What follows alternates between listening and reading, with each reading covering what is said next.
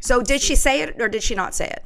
I was told, and I did see a video, a 5-minute video, but that's all I'm going to say about that. Hello and welcome back to Drama Investigator. Thomas Halbert was recently interviewed by none other than the one and only Jen Loves Reviews. The pair had talked about some of Thomas's most asked juicy, saucy questions that he's never answered before. The three major things he exposed was Beautycon, Manny Mua, and Nikkietutorials. Thomas has discussed in the live stream that there was a video he watched where Nikkietutorials had said a racial slur, allegedly, but everyone was wondering, where is this evidence to back up his claim? So then you say something publicly, and then what happens? And then they get all this influx of questions, more so hate, and then they're just like, "Oh my God, we'll investigate it. We'll look more into it."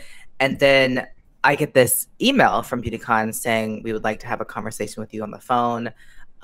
We need to talk about this, so on and so forth." And I'm just like, okay, whatever. Before I even get on a phone call with them, I get a DM from Ethan on a side account or something being like, "I would love to apologize, da da da da da." And I'm just like, interesting. Where did this apology shit come from?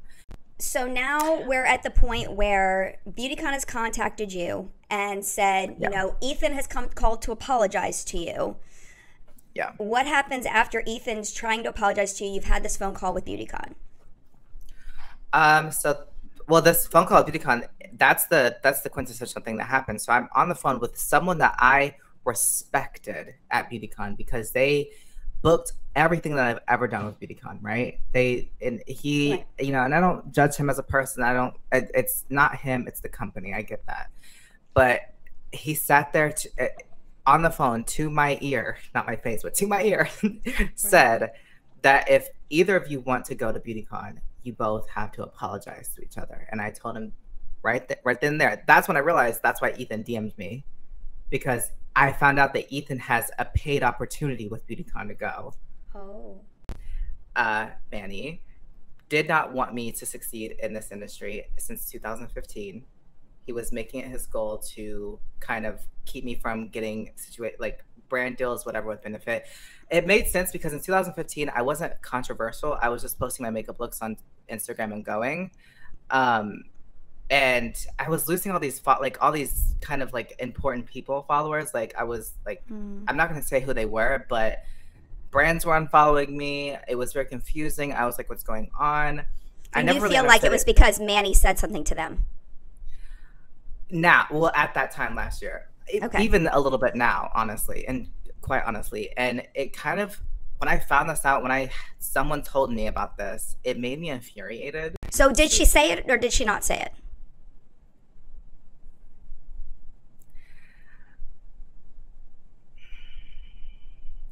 I was told, and I did see a video, a 5-minute video.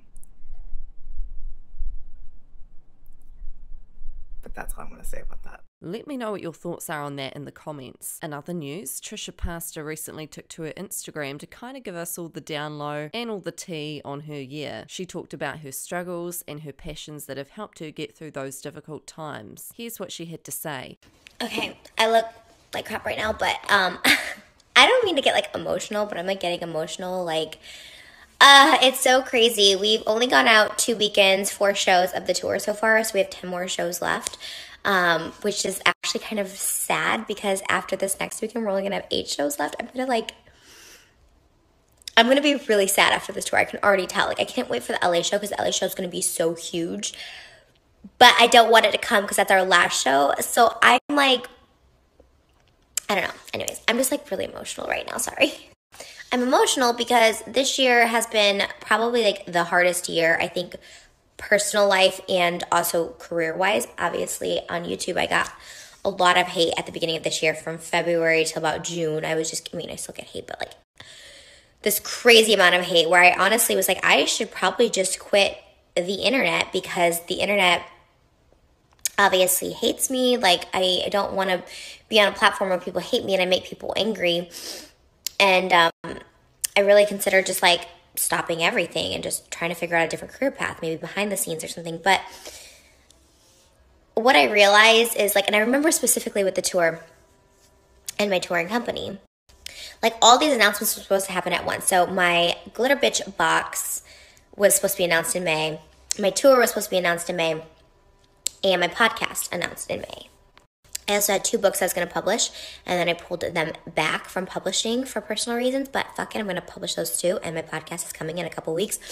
So, and of course, Glitter Bitch, we have the second box coming out Tuesday, so things are thriving, and of course, I am on tour, and I remember the touring company asked me specifically, like, hey, if you're not well enough to do this, if you're not in the right mental state to do touring, we totally understand, just, you know, let us know so we can pull back everything that we've been working on, and I contemplated, I was like, I don't want to go on tour, no one's going to even show up, no one's gonna care, like, everybody fucking hates me, you know, like, even though I was doing YouTube videos before the fucking Vlog Squad or whatever, people were like, fuck you, Trish, we love Jason and David, so fuck you, we're not supporting you anymore, basically. And then, of course, the Nikado thing, which we have resolved those issues, but that obviously got me a lot of hate. The H3 thing, PewDiePie, people were coming for me, and in a way, I'm kind of glad that all happened because it made me a lot stronger, but it also made me reevaluate the way I live my life, and I'm a selfish person by nature. I always have been. I've always kind of, like, lived alone. I never really had a lot of friends. Like,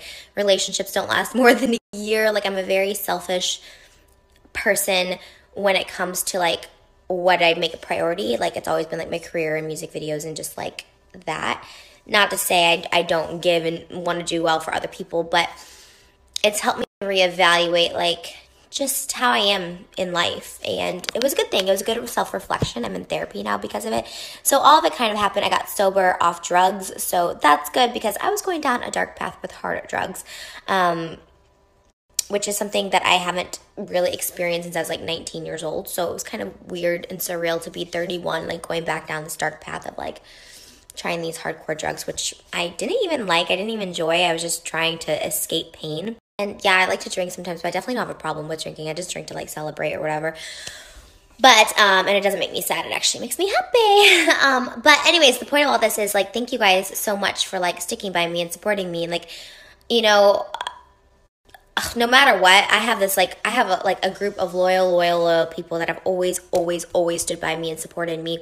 And I appreciate you guys. I see you guys, like, when you guys come out to the show, like, I can't thank you enough. Like, there's no way I could ever possibly thank you guys for, like, still supporting me, because this is, like, what I love. Like, I can, like, performing live and, like, getting to meet you guys and, like, putting on a show and being creative. Like, I fucking love this shit. It's the reason I started doing music and music videos. Like, I've always wanted to perform these. Do I need more Botox?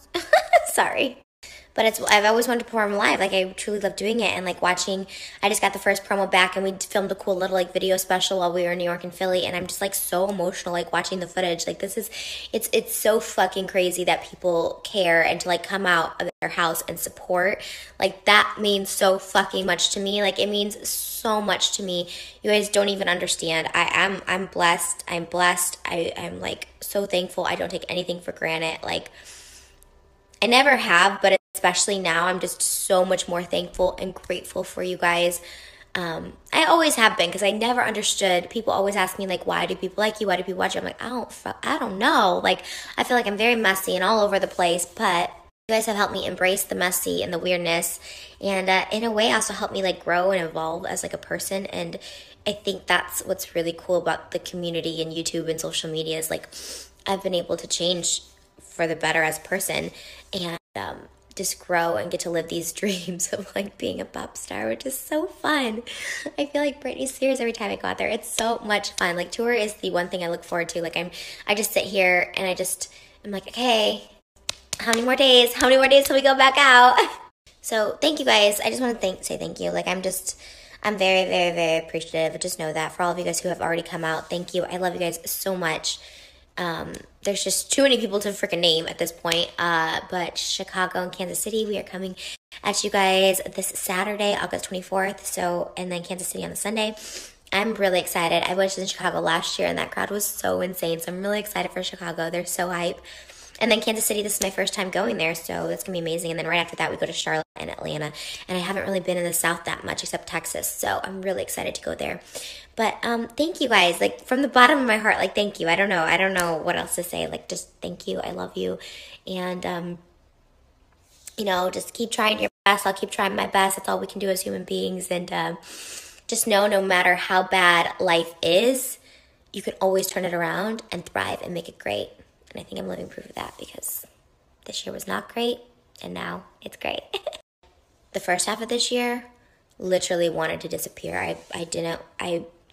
There was no purpose or motivation for me at all. Like, there was just nothing for me. And now it is the time of my fucking life. In all 31 years, I've never had this much fun. I've never been this excited or this passionate for anything in my fucking life. So thank you guys so much. Like, it's a blessing. And I love you guys. And yeah, I'm trying to make videos, trying to keep up with content on all platforms because it's what I love. I love doing it. It gives me, again, purpose and motivation every single day. So thank you guys. And I'll see you guys on tour this weekend, Chicago, Kansas City. That's all for this investigation. Let me know what your thoughts are in the comments. Don't forget to subscribe, hit that notification bell. My social media will be linked down below, and I'll see you guys in our next investigation.